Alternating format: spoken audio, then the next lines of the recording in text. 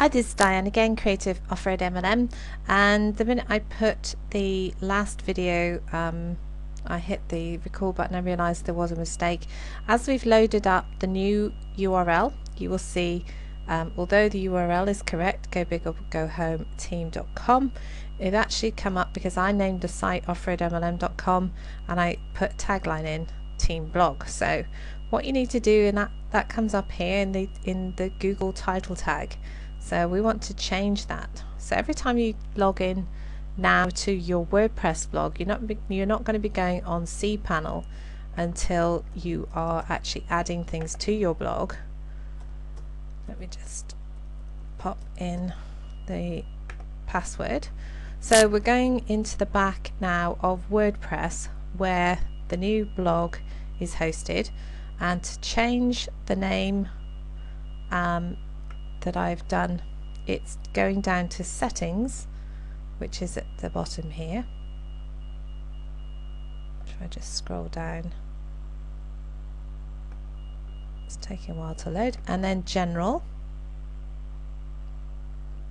and you'll be able to, we're going to be changing pretty much every aspect of this, which is going to provide tremendous team training as we go. So I thought it's a really good idea to just do them all at once.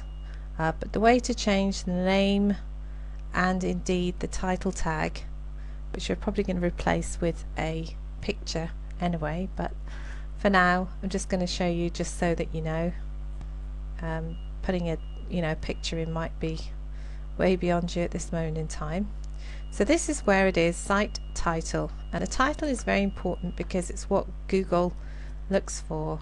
I'm actually going to select, I've been in here and done this before, go big or go home team membership blog, and then I'm also going to put in for entrepreneurs that like to think big as my tagline, and then I'm going to click save changes, and what that's going to do, it's going to be consistent now with my title tag being the same as the new URL and the new blog that we're going to set up as a team membership site over the course of the next videos.